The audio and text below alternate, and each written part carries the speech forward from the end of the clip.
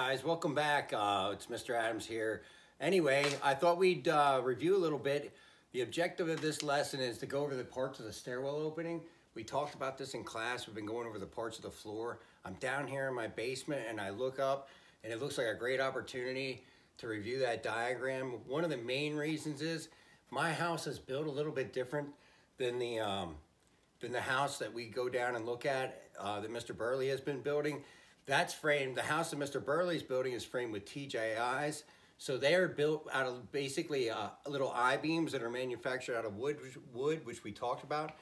My floor joist system is built like the diagram that I often go over in class when we're talking about reviewing the terms that go along with floor framing. All right, so we're down here, and if you look, we're going to talk about specifically the sill plate is up here. Now my foundation is a little different. I'll go over the sill plate in a second, but my foundation again too is a little different. This is a poured wall concrete foundation sitting on a footing, all right? Then we have our concrete slab sitting on top of the footing. On top of our foundation, we have our sill plate. Just like in the diagram, just like in class, we talked about that.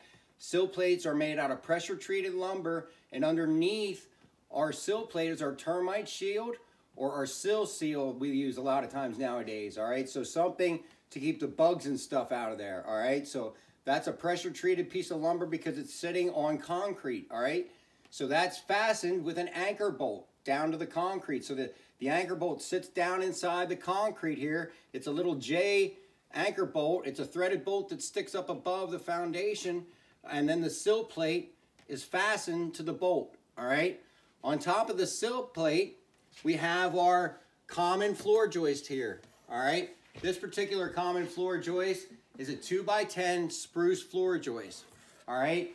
They'll typically span 14 feet 10 inches, and that spans, you can see over here, to my I-beam. If you look at my I-beam, it's a steel I-beam, all right?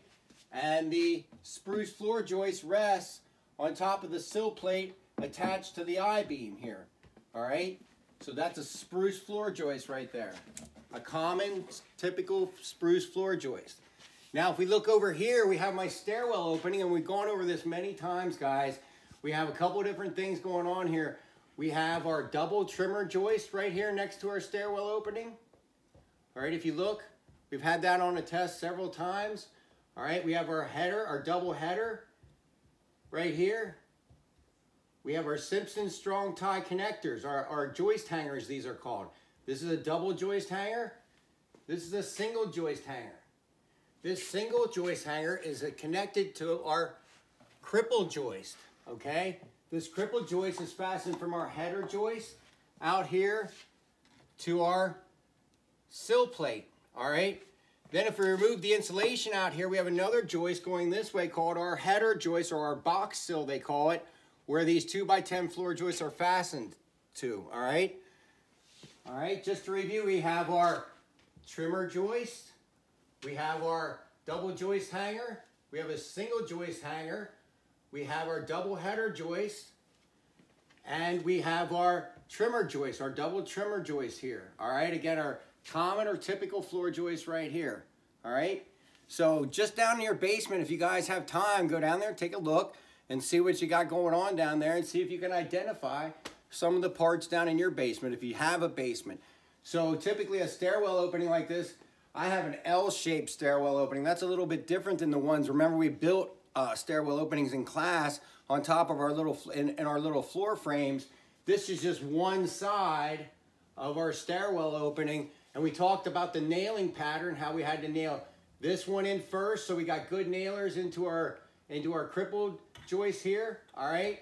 So we put this one on first, and then we added this one on second, and we went through that whole nailing process, if you recall. So anyway, hopefully you have enjoyed the lesson here, guys. I really appreciate you zooming into, or getting in the meeting every morning at 8 a.m.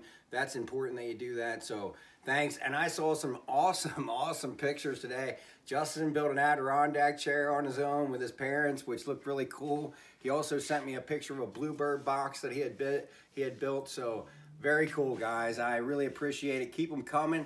I'm working on a video here where we're gonna host your projects and show everyone what you're building. So looks really cool. And remember, be safe. Don't get hurt. These aren't assignments. I'm not telling you to go use power tools. Make sure you have your parents' permission before you move on and decide to do something at your house. Anyway, have a great weekend, guys. I'll talk to you on Monday morning or I'll talk to you soon. See ya.